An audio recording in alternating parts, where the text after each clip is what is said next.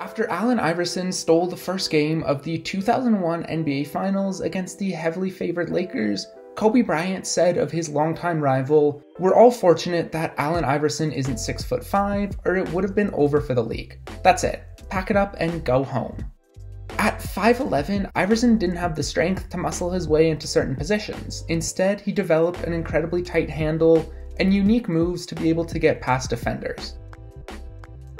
In rock climbing, the idea of replacing sheer strength with technique and body positioning isn't unique. We've seen it from climbers like Lynn Hill and Adam Ondra before, but no one is a more vocal proponent of it, and no one has utilized it better than Dave Graham. Over the past 20 years, Dave Graham has been one of the leading sport climbers and boulderers in the world, with ascents like Biography, Creature from the Black Lagoon, and Jade. What's always struck me about Graham, aside from his hard ascents, is how well he's able to bounce between different styles. Whether it's the technical, slippery climbing of Seus, the crimpy strength of Jade, or the brutal overhung features of Ali Hulk, he manages to thrive on a variety of different routes. Throughout the past 2 decades, Graham has perfected his own type of climbing that places a heavy emphasis on fluidity, body placement, and intelligence, and it's helped him to climb some of the hardest routes in the world without relying too much on his power. This is my breakdown of the self-proclaimed weak bastard who somehow sent 514 in his first year of climbing. This is the vision of Dave Graham. Hey guys, welcome back to Climbing Styles, where we break down the best climbers in the world to try to find what makes them unique. Today we're looking at Dave Graham, whose technical skill and smooth climbing make him one of my absolute favorite climbers to watch. A skier originally who discovered climbing in the late 90s, Graham was part of the generation of boulderers and sport climbers who helped to bring climbing into the limelight in the early 2000s. Along with names like Chris Sharma, Daniel Woods, and Pachu Sobiaga, he set new standards in the sport as he pushed the 515 grade and established tens of boulders in the V14 and up range. Even from the early days of his climbing career, Graham had an aversion to relying on strength to make it through difficult moves. It's where his nickname The Wizard came from, and you can hear him explaining this concept in an old interview. I'm a skinny person. I'm not like, Yeah. I mean, when I watch some big dude, some really strong guy do a boulder problem, I'm not very surprised. I'm like, well, yeah. But when you're a skinny bastard and you do it right afterwards and you do it better, then you're like, there's some wizardry for you, man. That's some wizard shit. There's a way, and you use your foot like this and your leg like this, and you focus and you concentrate and you're motivated. And then that would be the kind of like the application. That would be like the kind of example. The only time when wizardry would exist was when we would do things that were a little like out of the ordinary. You know, something on a second level. You know, something that wasn't explainable. It was like more like, well, that's fucked up. How'd you do that? Basically, Graham is saying that he wants to be the type of climber who, when you see him do a difficult sequence, is almost confusing to watch. When you look at someone like Chris Sharma throw a big move and stick it, it just makes sense. Here's a really strong guy doing really strong moves. With Graham though, he doesn't have that same burliness, and so when he sends something hard, it's almost like magic. For Graham, this idea goes deeper than being deceptively strong. He doesn't want to be able to do the same types of moves as Sharma, just with less muscle mass. He wants to use his footwork and really minuscule body positioning to find workarounds so he doesn't have to do those big moves in the first place. This is what he's built the foundation of his climbing on, and he's really good at it. For a good example of what I mean, check out this clip of him trying Wheel of Wovo along with Webb and Woods. Look at how Jimmy Webb just punches his way through the sequence, throwing out to the crimp, cutting his feet, and holding himself in place with sheer strength. Then watch as he traverses under this bulge.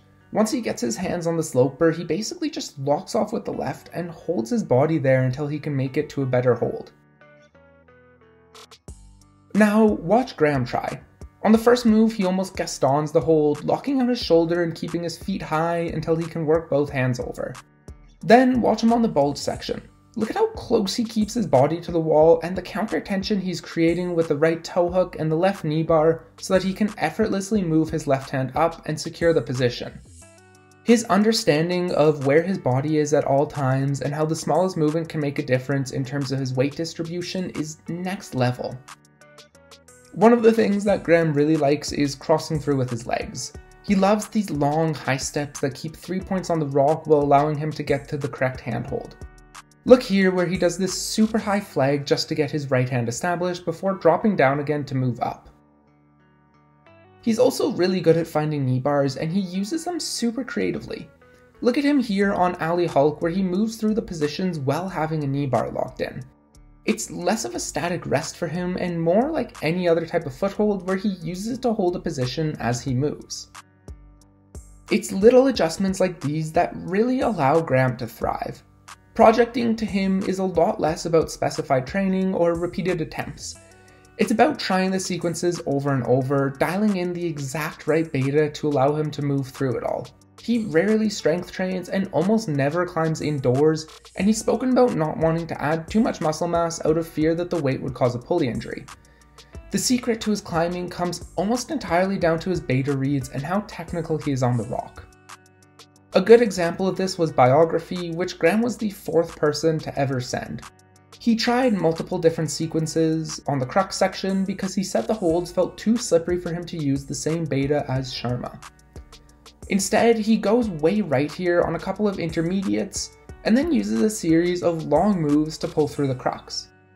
Again, look at how smooth he is when he climbs. Every foot is precise, every movement is calculated, and everything is designed to keep his hips as tight as possible to the wall and put as little weight as necessary on his hands. It's a really beautiful style of climbing, and one that was somewhat at odds with the other best climbers in the world in the early 2000s. Another thing that Graham does a lot of is what I would call a reach back. After making a long move, he tends to reach back to the hold he was on and use it almost as a counter pressure to establish this new position or hold him in place as he moves a foot. Here's him doing it on alley extension. He makes a big move with his left hand and then drops the right low, below where it was previously, using an undercling to get his toe hook in place. This, to me, is what sets Dave Graham apart. Not necessarily that he does these moves, because just about anyone can do them, but his ability to spot them, especially on alley Hulk where there's just so many ledges and huecos and potential places to put your body. This is a major part of outdoor climbing, finding the best way to use the available features in order to make a move go. Especially when you're pioneering new routes or working something at the edge of your limit, it can be a super time-consuming process, and it takes a lot of imagination and understanding of basic climbing techniques to be able to do it. Spotting the right holds and moves can make a huge difference in how hard a climb ends up being. Again, a massive part of this is just vision. It's not being able to hold positions, it's having the understanding of the rock, the creativity, and the experience to find those positions in the first place, and then the flexibility and strength to make them work. This is what I was talking about when I said the vision of Dave Graham. There are other stronger climbers out there, people with really good technique, but his understanding of where to put his body in order to best distribute his weight, and the minuscule adjustments he needs to make in order to pull off hard sequences is absolutely incredible. To me, there's no better example of this than the opening section of Ali Hulk. I mean, just look at him climb. He's so smooth and his movements are just so fluid, moving multiple body parts at a time, keeping his hips close, never wasting a foothold or having to power his way through anything. He looks like a spider swarming up the wall. The way he's able to spot the best position for his body amongst a sea of different potential holds is just incredible to watch. Now, the Wizard wasn't my title. It's something that Graham came up with, and while he acknowledges that he's not actually magical, it was deeper than just a gimmick to him. The Wizard philosophy is what he built his climbing career on, this determination to never rely too much on strength and to use his creativity and technique to move through sequences in a way that no one else could see. It's absolutely unreal, and it's what has allowed him to be, to this day, one of the best climbers in the world, and that is the vision of Dave Graham.